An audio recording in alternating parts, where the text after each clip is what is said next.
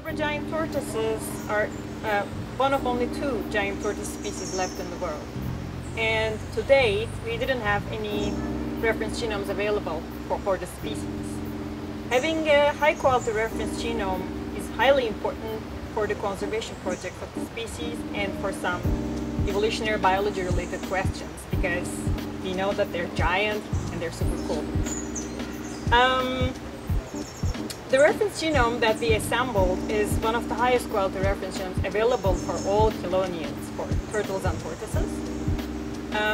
And it's really important to have such complete and contiguous reference genomes for a species, because all the downstream analysis partially depends on these metrics, these quality metrics. And what we did was to use some HiFi sequencing and IC sequencing, and we coupled it with several RNA-seq data that was produced for the Aldabra giant tortoises for the first time. And by using all these types of informations, we assembled a chromosome-level reference genome for Aldabra giant tortoises, and also we performed some chromosomal synteny analyses and some population genetic analyses. For the synteny analyses, we revealed that most of the genomes of Aldabra giant tortoises are actually similar to other giant tortoise reference genomes, which also sheds light on and agrees with the previous studies that tortoises are quite a conserved lineage. And for the PopGen perspective, we used several wild collected individuals that were housed in Zürich Zoo, and we basically found the origin of location for these individuals.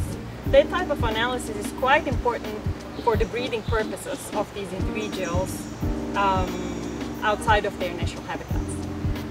So we believe the reference genome of Aldabra giant tortoises will be of tremendous help, not only Aldabra giant tortoise populations all around the world, but also other East African or Madagascan turtle or tortoise species, because they are evolutionarily closely related to each other.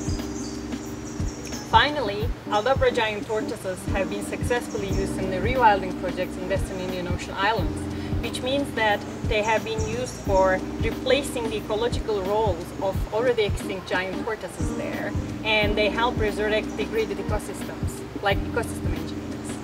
So for these rewilding projects, it is highly important to make sure that the rewilded populations show as much genetic diversity as possible for their potential adaptability for their new environments. With this reference genome, much more effective genetic management projects could work, and eventually that will help the effectiveness of the rewilding project.